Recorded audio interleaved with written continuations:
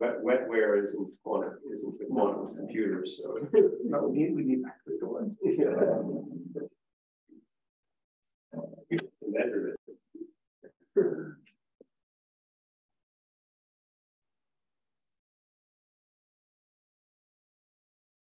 Besides, sometimes you don't save anything with qubits.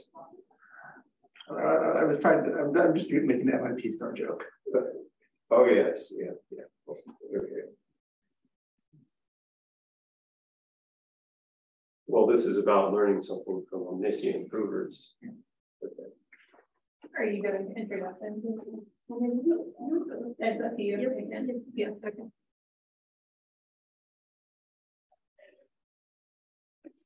You need two of them, actually. Yeah. So there's only me to give this talk, so you can't. Oh, right, that's true. You're right.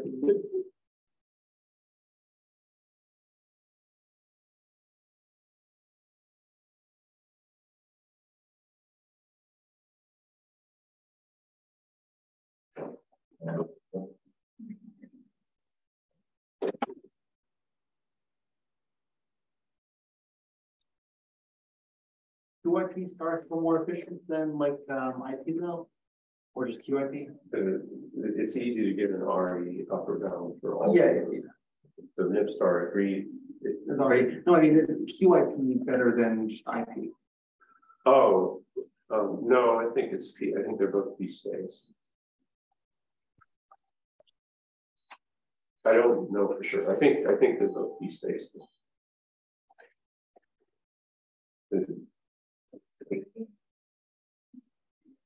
You ready?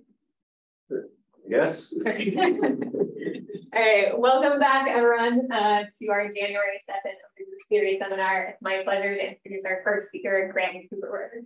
Okay, well, thanks much for the invitation. It's really pretty groovy here in France and in Paris, and the invitation. Yeah, I'm happy to come speak here. So I want to talk about something. The real meat of the talk, I'm just going to promise you ahead of time, really is combinatorial group theory. But that's for later. There's an outer context of this, which is quantum algorithms and what quantum algorithms are for. And I think there has to be this introduction, even though it brings in its own non-trivial material, which I'm going to skim over a little bit. So there's a certain computational problem. Suppose that you have a group G, and just think of some discrete group that you understand pretty well. The integer is a free group, and, anything familiar. G itself is not considered a difficult group. And then you have an unstructured set X, and then you have what's called a hiding function. I don't call it a hide, no, hides here, okay. But F is also called a hiding function. But what does that mean? It means that it's H periodic for a subgroup H and otherwise injective, okay? Now, you're given an algorithm to compute F, the hiding function, and in interesting cases, the algorithm to compute F doesn't reveal its periodicity in any immediate way. But you do have access to F, and now you have this computational question. Find H given an algorithm for F, or given access to F. I mean, in computer programming, this kind of thing is called functional input, when you provide a function to another function as input. And now, this is a very general problem that depends, as the later slides are going to say, a whole lot on the specific choice of G and also assumptions in H. Okay, but the theme of it is that in interesting cases, this hidden subgroup problem is just completely hopeless for classically, if you wanted a fast algorithm. However we choose things, we choose the group G so that you're dead in the water unless you do one of two things. Unless you somehow learn something from the guts of the function F, maybe you could solve the problem that way by looking, by by looking inside the box rather than using it. Or if you're not allowed to do that, you'll need a quantum computer to solve this. Okay. So a good example is the short-Kitaev algorithm. Here, G is certainly, by the standards of this seminar, a tame, uncontroversial group, just 3 abelian, okay, Z to the K. And suppose further, we'll even make an assumption on H that the hidden subgroup has maximum rank, okay? Then there's the discovery, the rather profound discovery of Shor, that we can calculate H in quantum polynomial time, even uniformly in the dimension K, and polynomial time in the bit complexity of the AM. So explicitly, H will have some generator matrix, and then miraculously, just by evaluating the function F, the hiding function F, and doing some processing, a quantum computer can figure out the period is. Is there a question? You should have the power to turn them off. Okay. Okay. The question made you mind what means quantum polynomial time? It means, well, polynomial time. I'm not sure if everybody knows. Okay. Polynomial time means that the computer works in something like linear time or quadratic time. Well, it means that the computer must be a quantum computer. But who is this demand? Oh, what a quantum computer is? Well, there's 3 levels of computation, 3 levels of computational resources that are provisionally, there are 3 models of computers that are provisionally realistic. The first and traditional thing is a standard deterministic computer. Its dynamic is completely deterministic. And then it'll just work and compute its answer in polynomial time. So for instance, for the Euclidean algorithm that runs with no coin flips on a standard combinatorial computer. So then the second level is randomized algorithms, where the computer is also allowed to flip coins. Okay. And then there's an allowance. It's a randomized algorithm that the answer only needs to be probably correct. Probably with very high probability, maybe, but not quite deterministically correct. Well, a computer that can flip coins is already something different from a computer that can't, and it's shown up in practice. And modern chips come with an internal coin flipping ability. Now, finally, for a quantum computer, it runs algorithms that are like randomized algorithms, but with quantum probability instead. In other words, with the rules of probability that are adapted to quantum mechanics, with Hilbert spaces and qubits instead of bits and so on. And the quantum algorithms are a bit like random algorithms, but they're really random algorithms on steroids. You can do special things you couldn't do before for special purposes. It's not faster for all purposes, but just like random, there's like coin flips or a resource, quantum superpositions are also a computational resource. But this would really require a new type of computer. Yeah, that's very, very stupid question about the thing you decide. What about more classical products? If you take the same problem, you want to recognize your subgroup. If you use randomized algorithms instead of quantum computers, then you immediately, even for k equals 1, which was the most celebrated first case. So just don't worry about the k, just take the integer z. Then you notice it's polynomial time uniformly in the bit complexity. So this means polynomial time in the number of digits of the periodicity, if g is, say, z, okay? Now that's, if you only have black box access to F, that's just strictly impossible classically. You need exponentially many evaluations of F for a classical computer to have any clue of the periodicity. So the time will be exponential. Yeah. You get an exponential lower bound with a black box assumption of that. Unconditionally, or assuming P does not equal P? Well, the black box assumption is a condition. No, but like, I mean, if the black box assumption is itself already a conditional thing. But now, if F is black box, then it's unconditional. The role of P versus NP would be to say, there's no such thing as a black box function. Yeah, okay. Then in principle, you can look at the guts inside. Yeah. Now, in fact, P versus NP doesn't imply this. You need something more refined than that. But in the spirit of P versus NP, you could still reasonably conjecture that there's no classical algorithm. One-way function, there comes the Schleiner. This is getting, yeah. Let's just conjecture, okay? With a black box assumption here. Okay. Now, so let me give it as a corollary that you get from this periodicity that if you have an algorithmic finite abelian group, it'll be finitely generated, and your hiding function could be an epimorphism to A. And then what this Shor-Kitaev theorem, Shor-Kitaev algorithm does for you, I'm skipping some steps for how you do this, but this is at least believable. Already, just immediately from this epimorphism, it will give you the group structure of A. Okay. So this already is strong enough for factoring integers using the multiplicative group of Z minus n. Okay. But with a refinement for exactly how you use this, you even get the ability to compute the discrete logarithm function. That you not only get this isomorphism between A and a product of cyclic groups, but an algorithm to convert an element of A on the left to a sequence of residues on the right. Okay, so this is the discrete logarithm problem, generalized discrete logarithm problem for any algorithmic group. What if you take P groups instead of abelian groups? Well, then it wouldn't have to do with this slide because you've got to be.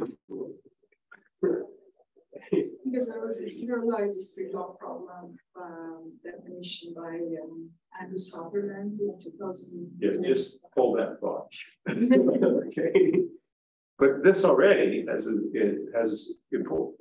applications to algorithmic number theory and a huge effect on public key cryptography if quantum computers existed. Okay. Fact. All currently standard. Now, this has to be said carefully. What I'm not saying on this slide is all cryptography. There was a certain American presidential candidate who got this wrong. Okay. Andrew Yang, he got this completely wrong. He said all cryptography, this is wrong. All currently standard public key cryptography rests on the difficulty of this discrete log problem for certain finite abelian groups A. Okay. So it would all get wiped out with this one Shor-Kitaev algorithm running in a quantum computer if you had the quantum computer. Okay. So now there's this project with groovy acronyms called post-quantum cryptography, which is a search for other public key cryptography methods that are resistant to quantum algorithms. So there's even in this competition with a bunch of the leaders of quantum technical names. Maybe some. So this is plenty of motivation. It's not an applied talk. There's group theory reasons, pure mathematics reasons to think about this question, and there's also cryptography reasons to think about this. Now, I personally don't yet know about crypto applications for what most of what we will discuss. But okay, fine. Okay. Now, most of the other published literature is on when G is finite. There's an algorithm if G is finite and H is normal. There's an algorithm if G is finite and almost abelian in a certain sense. There's an algorithm in the two-step nilpotent cases. There's a dihedral algorithm in some other cases. So my thought was to look at what happens when the group is infinite. Excuse me, but for the Shor-Kitaev theorem itself, it was for infinite abelian groups, right? Yeah, nonetheless, that's infinite finitely generated. Okay, infinitely finitely generated. Nonetheless, in response to that paper, most of the later work was in finite groups. It's incongruous, but that's the history of it. Okay.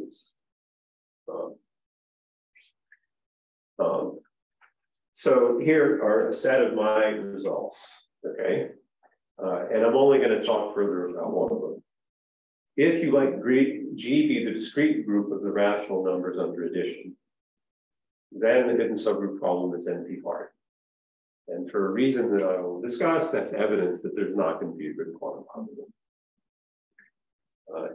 This is this is the one topic of today if I get to it.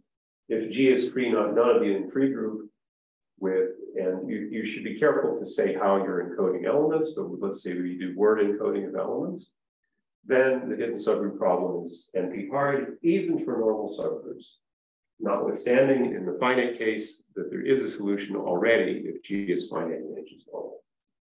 Okay.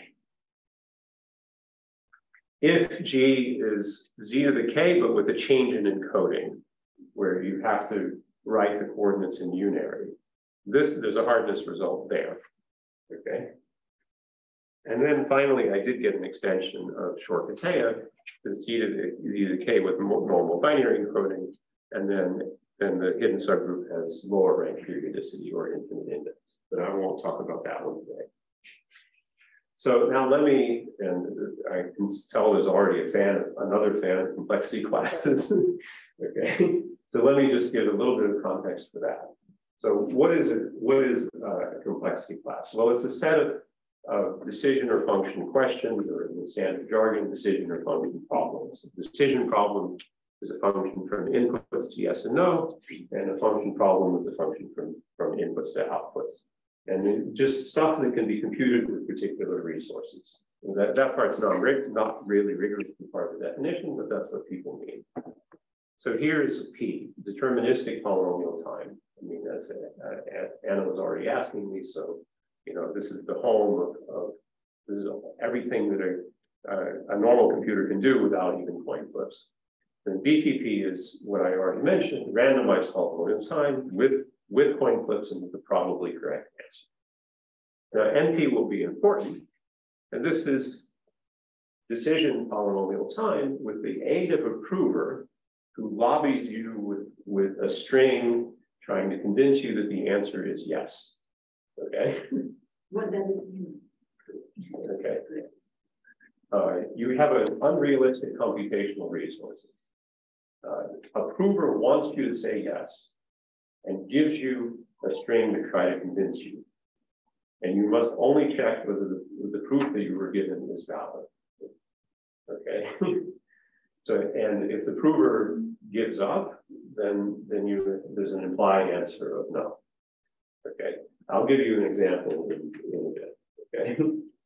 In fact, I maybe I'll skip. So NP is asymmetric between yes and no. So you can just switch yes and no, and this is called co-NP. And then there's BQP, which is quantum polynomial time, and P space is polynomial space with unrestricted time, also an unrealistic resource. You can take, an exponential amount of time, but you're only space limited. Okay. So here's a little diagram of what people believe. Now, whatever NP is, and I promise you I'll give you an example. Okay.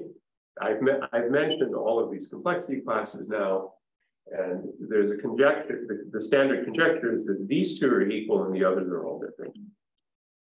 Okay. And there's reasonable evidence, but these conjectures are all extremely difficult.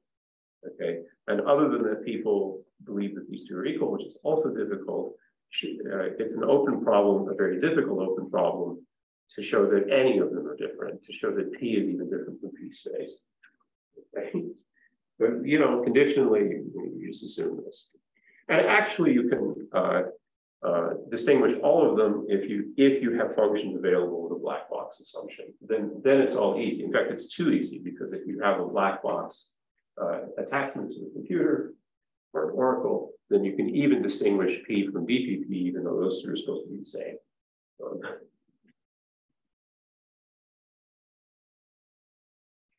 So more formally, and I guess I guess I'll go ahead and put the example here. So what is a problem NP? Well, it's a decision function g of x, and there is a predicate, which is what the computer actually does, that depends on x and another bit string y, which is called a certificate. And if the predicate accepts the certificate, then y is a proof that d of x is yes. In other words, the answer to the problem is yes, if and only if there is a certificate that satisfies the predicate. So that's the formal definition. But down here is a simple example of something that's in NP, graph three-colorability. If you had an omniscient but biased prover to try to convince you that graphs are three-colorable, well, then you can check easily whether the prover is right. The prover should just give you a three-coloring. Oh yeah, what's the three-coloring? This is the way that this argument works. Okay, so that's a quick argument that graph three-colorability is in NP. Okay. But it's not just in NP, it's also NP hard. There's a theorem, celebrated result, that you can convert any question in NP to a special case of graph three-colorability. Okay. So this is the NP reduces to graph three-colorability is that problem is NP hard, and in NP itself, it makes it NP complete. Okay. So the conjecture that quantum computers don't contain all of NP is equivalent to the conjecture. This is, by the way, a lot of people talk as if this conjecture is false, that the quantum computers can do NP hard thing. Well, I'm sorry, people in the field who are knowledgeable conjecture that you don't have this inclusion. Okay, but anyway, it's saying that NP hard problems are not.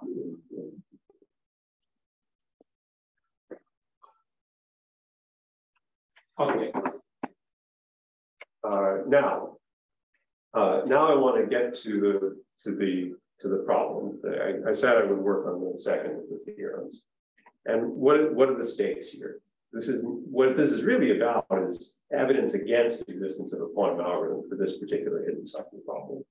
So no, there's not going to be any application to cryptography from this. This is just cutting off an avenue for a quantum attack. Or maybe if you even thought of a crypto system where it's relevant. I don't know one, by the way. But let's just take it as a group theory question. You have a function, a hiding function that hides a normal subgroup N. I've changed the name from H to N. And I want to set it up as a decision problem. So you have to use a bound to make it a fair question. We assume a polynomial length bound on the normal generators of N. I'm saying normal generators rather than generators because N is normal. Okay. Then the decision problem that I want to ask is N non-trivial? So that's, since we assume normal generators of N that are polynomial length, this is immediately an NP itself. If a prover wants to convince you that N isn't trivial, all the prover has to do is give you a group, a word in this free group, such that the hiding function takes the same value there and ends up the identity. Finished, okay? Because there's the assumption that not only is F periodic, but it's also otherwise injective. Okay. But it's not just NP, that's an upper bound of how hard it is.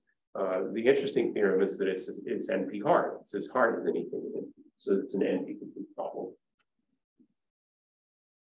Okay, so we want to be able to convert other problems in NP to special cases of this. Just to better understand your theorem, maybe stupid question also, would you comment on your assumption? So you assume that your normal subgroup has polynomial length normal generators, right? When could you comment on this condition? Not all normal subgroups are like this, or well, so how essential is it? In order to make the question fair at all, see if you could push the normal generator. You are very long. It's already an obstacle for what you. I mean, it's too much of an obstacle. But I mean, it's so. Let me make it. Let me state it more plainly. If you had just the integer z, okay, even for Shor's algorithm, it would be unfair if the periodicity was too big. Okay, so what Shor's algorithm does. You have a function that you can compute that's periodic, and the period, say, has 100 digits. So it can miraculously find these 100 digits for the period. The period is about a Google. So that's a fair question for a quantum computer. But what would be an unfair question is if the period has a Google digits and is about a Googleplex size. Well, then it takes all day even to evaluate, even to witness any periodicity whatsoever. I'm not sure I follow because in that theorem you claim polynomial bound, then of course it's unreasonable to make you only claim NP, right? So here's the point. Polynomial in what? Polynomial in the number of digits of the output. So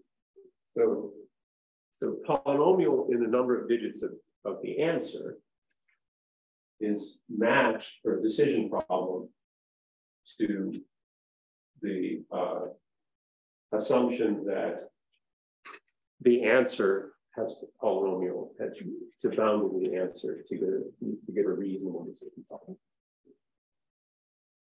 Yeah. Yeah. So if you strengthen or I guess weaken the assumption from polynomial length normal generators, just the fact that there exists a polynomial length generator.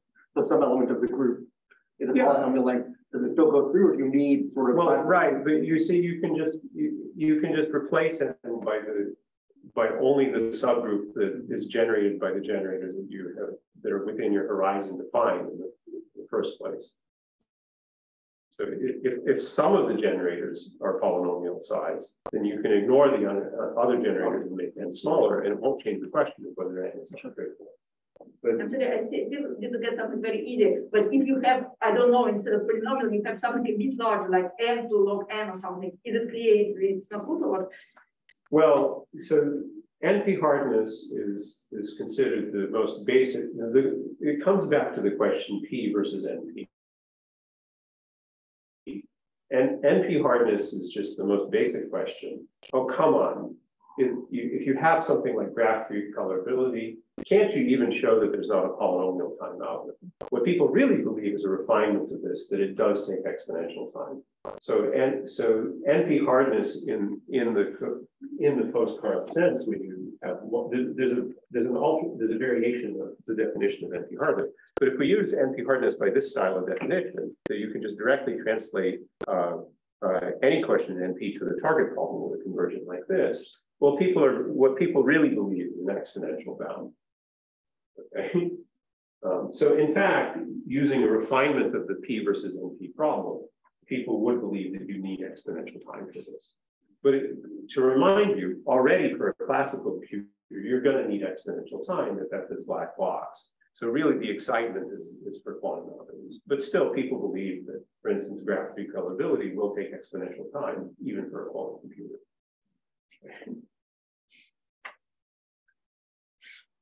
Okay, so here's the idea. We choose an alphabet A. I mean, I just want to change from this integer to an alphabet of that size. And I want to convert the set of accepted certificates to a set of normal generators N of the free group. So since N is normal, we obtain a finally presented quotient group with now this funny kind of rule for computational group theory. We don't get to see the list of relators directly.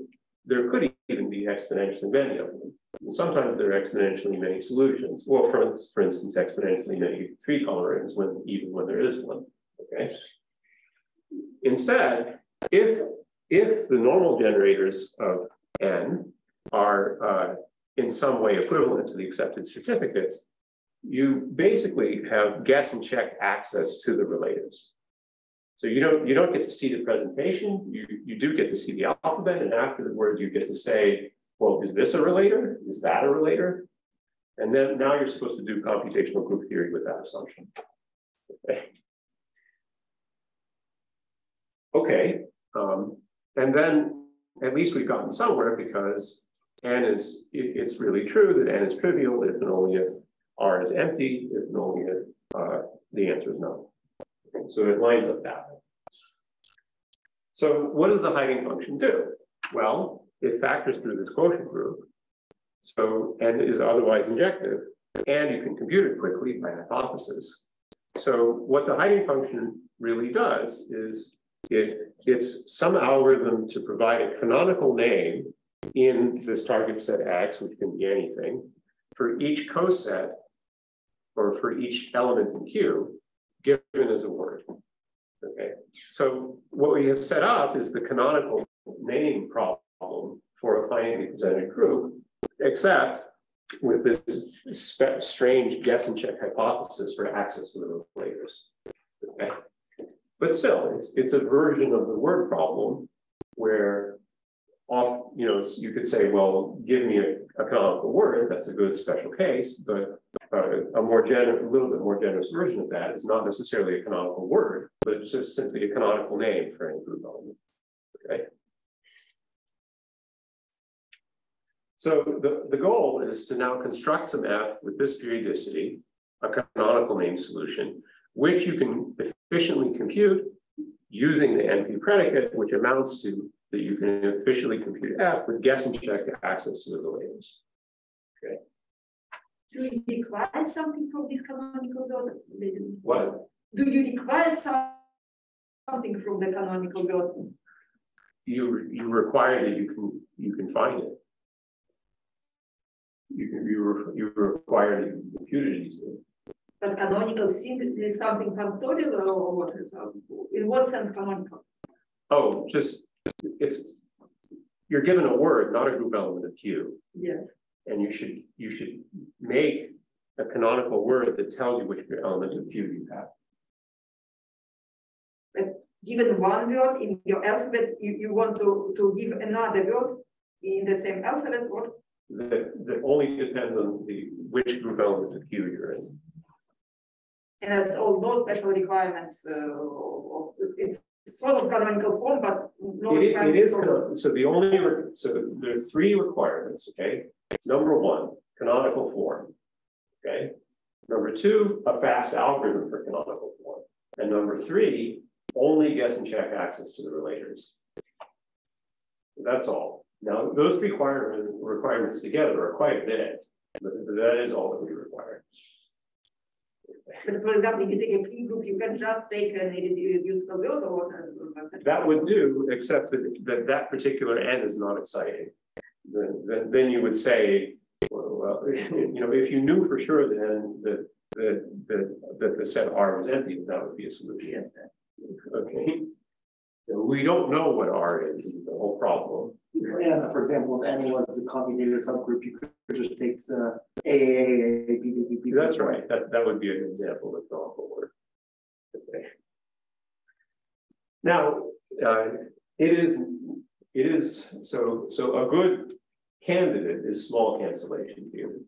So so in general, getting a canonical name or a canonical word could be easy or hard or just outright intractable. It's hard as the Halton problem even. We want it to be easy.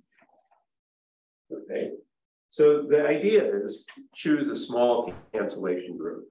Okay. Which particular cancellation condition? C prime 1/6. 1/6. This kind of thing when you well, actually any of them would do, but I'm happy with that one. Okay. But here, small cancellation, we have some people that at least on time to job on that, but there are many classes right now. C1, 1/6 is something. I bet you that any small cancellation condition that either Linden or Greenlinger ever thought of would be equivalent for this theorem, but I happen to work with C prime 1/6.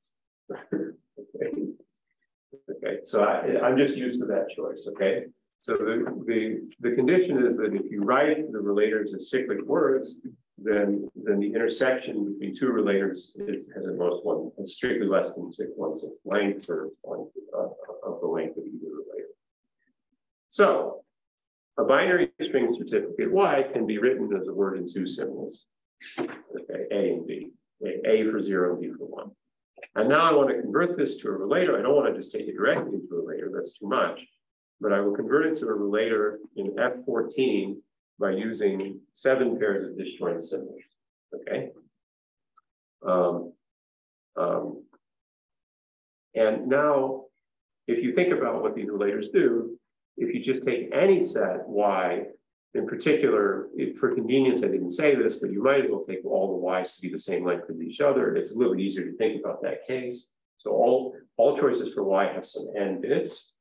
And now we have a bunch of relators that have lengths 7N using 14 symbols, and that will be C prime 1/6. no matter what that is. So I have my corny joke that I don't really have time for. Don't confuse it with the other. It would be cool if we could both.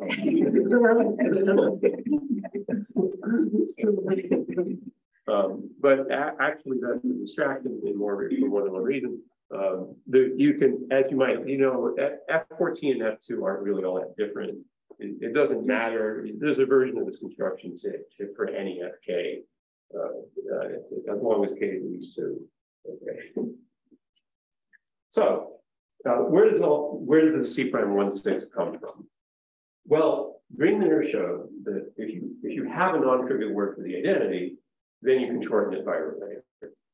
Okay. And the style of proof was using Van Kampen diagrams like this.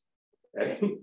And by a kind of combinatorial curvature argument, there is one of these relators at the periphery that shortens T, the word for the identity.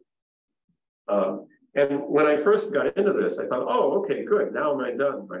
My theorem will work. And then I realized I learned the hard way. It took me quite a while that just an algorithm to simplify the identity, well, it solves the word problem, but it doesn't give you canonical names. And that really takes more work. Now, the intuition turned out to be correct, and mostly not due to me. You actually do get canonical name and canonical words under the exact same hypothesis, but you certainly need to do more work than what Greenlander himself wrote. Why not? Or what is the difficulty if you do apply it? So this gives you a way to simplify only a word for the identity. So I do for any element. And if you do the same thing for any element which is not identity, just delete or everything that can be. It's not enough. It doesn't take you to a canonical place. I believe you, but well. So you take some notes, right? So some notes, just see if there are evidence of these pieces of your related, right? So the inspiration for this was a surface group. Okay. Now just take a surface group where the relator is an octagon. And you can have a word of length 4 that goes halfway around the octagon, and you have two choices. Clockwise around the octagon, counterclockwise around the octagon. They both have length 4. You don't get the condition of a unique answer at the bottom just by simplifying, just by shortening the word by induction. There are two things at the bottom. So you can make some choice, but in suppose if all your latest have odd length, to just avoid this is only the beginning of extra bad news. And here you have to trust me a little bit, but it's just a fact. There can be quite a bit of wiggle room at the bottom, and you're really simply asking about what's going to come later for what you're supposed to do about this phenomenon that you first see just in the simple case of the being solved with a surface group. Okay. But essentially you're correct, but it just requires the extra work to see what to do. Could you also the claim of your theorem to see exactly? My theorem? Yes. Well, you mean as a theorem? Just about small population group, what is exactly the claim?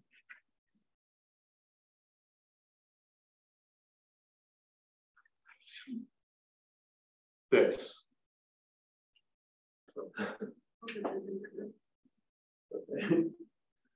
But him diagram, you didn't explain it. Well, you asked me that I had to skip So you didn't, I you complained something about small. No, not yet. There's a few, I did. That's a few slides later.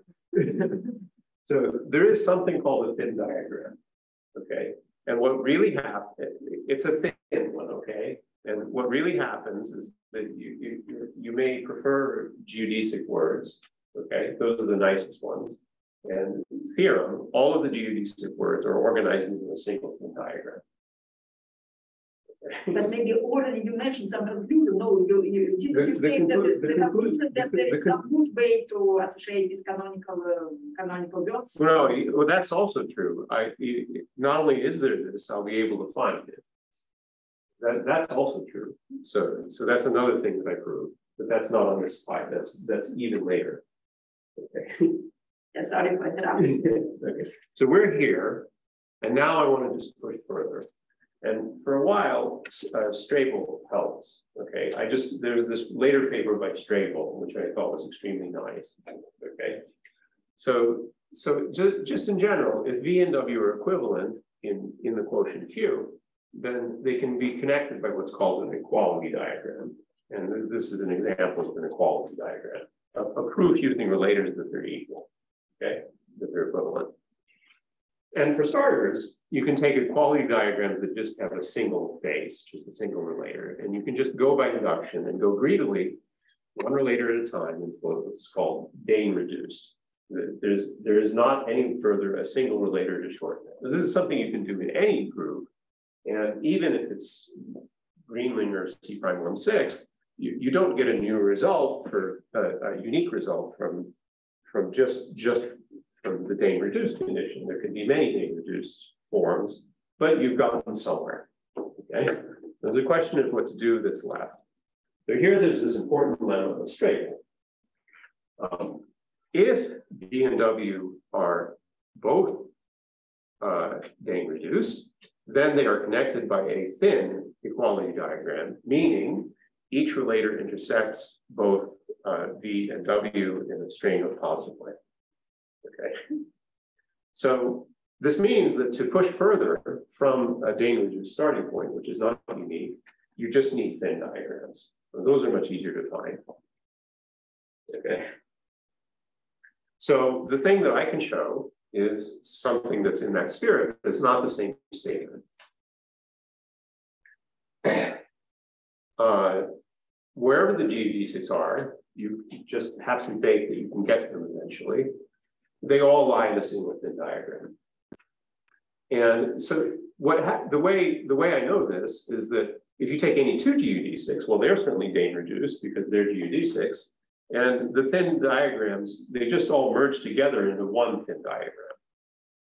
So there's a comment in the chat, which is that this lemma is known for finitely presented small cancellation groups by Strobel and for infinitely presented small cancellation groups by Golnara, Ansantiva, and Cornelia Drutu for graphical small cancellation by Gruber. I would be really happy to have a citation because I don't want to. I don't want to attribute it to me. I didn't know this, but a good citation for this would be super helpful. The journal. Okay. Maybe I didn't know the literature very well. But anyway, I slogged through a proof of this. Okay. Okay. So this is not canonically it looks like an equality diagram, but it's not literally that. As an equality diagram, it's only unique up to candy twists. So in other words, only up to flipping over the disk components. Okay. And by the way, using Dijkstra's algorithm, once you have this, Dijkstra's shortest path algorithm in graphs, you can use this to find a canonical word too, the short lex word, the one that's alphabetically first among the Jews. Okay. So there's this lemma, which I guess can't be due to me, that in one of these thin diagrams between Dane reduced words, each segment that involves a relator is at least 1/6 of the length of the relator. And what does this lemma mean? This imply for us? It means an efficient algorithm to find a thin disk. Because each of these segments edges is 1/6 of the length of whatever relator, the relator is unique from its position. So you don't need to do a branch search to build a thin disk. The only thing you have to search over is the position of the disk and the number of faces it has. Now that's a polynomial size search. Okay, so you can so from this lemma, which I'm glad I didn't attribute it to myself, but I think it was my own lemma. I thought I saw it in Strabel. So what this lemma tells you actually is that actually you can compute these thin diagrams. You can compute them first to get to a geodesic, and after that you can further find all of these thin disks that you need to get the complete geodesic diagram. Okay. And this 1/6 lemma, 1/6 length lemma gives us something better. If these relators have this special form where you basically repeat with different pairs of letters, then see, if you're looking for this relator here, you don't need a complete view of all the list of relators. Just from this edge, that's more than 1/6 of the length of this string, it will completely reveal what Y is. So once you know this edge, for instance, you can learn whether this is relator using guess and check. So that's then the algorithm. Given a word in F14, we can efficiently compute its complete GDC equivalent as a canonical name, or if you wanted, you could compute the Chorlech's word. You can efficiently compute it down. How you can efficiently compute it by searching for all of the thin disks you need to get there. Okay. And what does that do for you? Well, it's a way to convert any problem in the NP to the normal hidden subgroup existence problem for a free group, which then says that this problem is identified. And that's what I was after. Okay, we should thank the speaker.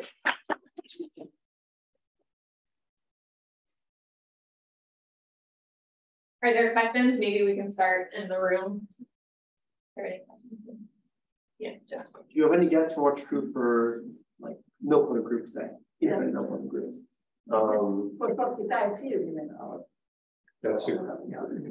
Yeah, sure. If you want a version of Shor's theorem, the Kateyev part is a bit mostly Shor. Yeah. If you wanted a Shor's algorithm, well, look, I mean, if instead of Z, right, you take a finitely generated nilpotent group, would the thing be true or fair? Well, here's if it's finite and two-step nilpotent, that's a published theorem. If it's finite and general nilpotent, well, I think that's not done. But for infinite, finitely generated, maybe it's clear. Yeah, so we have the infinite Heisenberg. Okay. Personally, I'd be optimistic about the Heisenberg group over Z. Okay. You would believe the same thing can be true as for the T, but well, you're asking me about papers that haven't yet been written. Yeah. But I'm happy to conjecture that. Okay. But look, I mean, one thing I did do was a piece that I discovered. I was kind of shocked actually. It was missing. We'll find it again.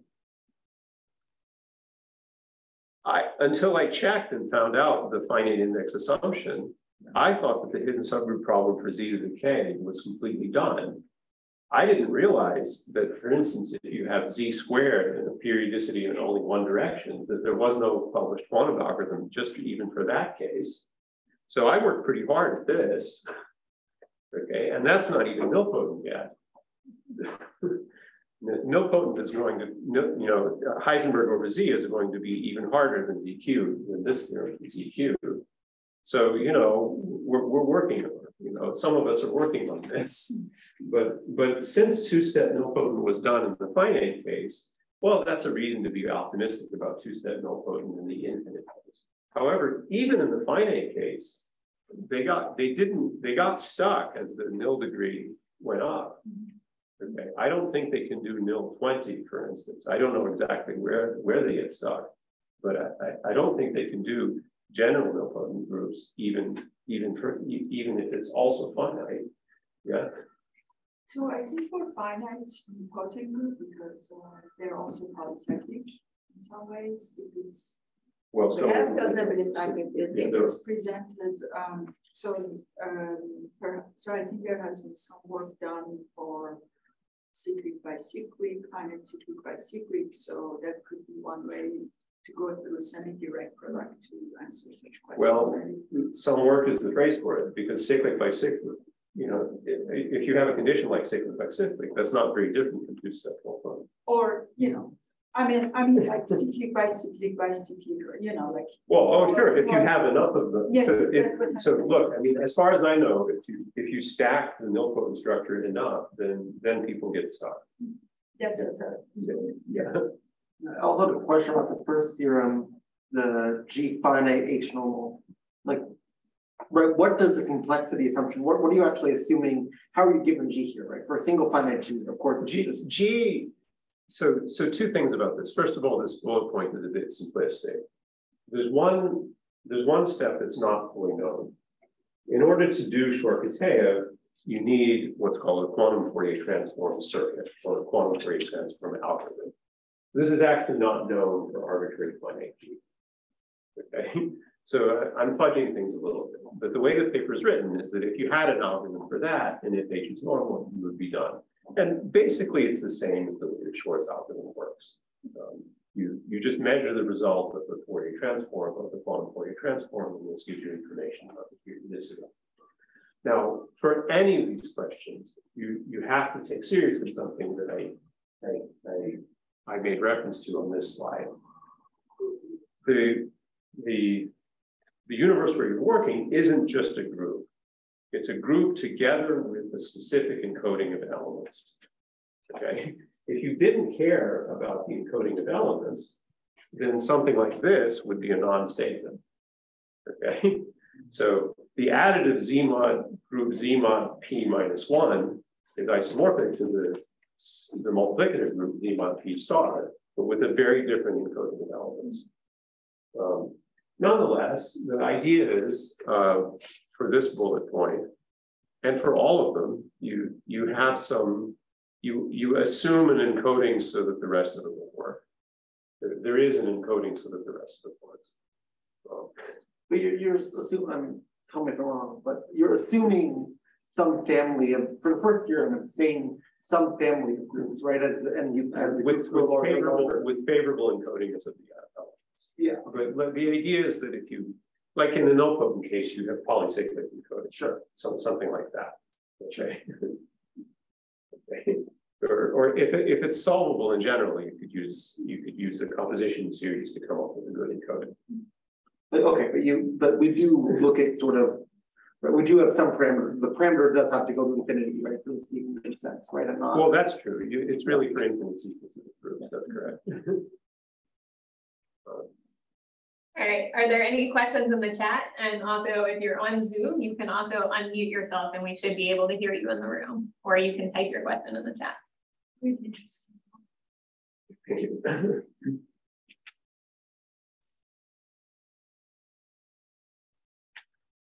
All right, if not, let's thank the speaker again.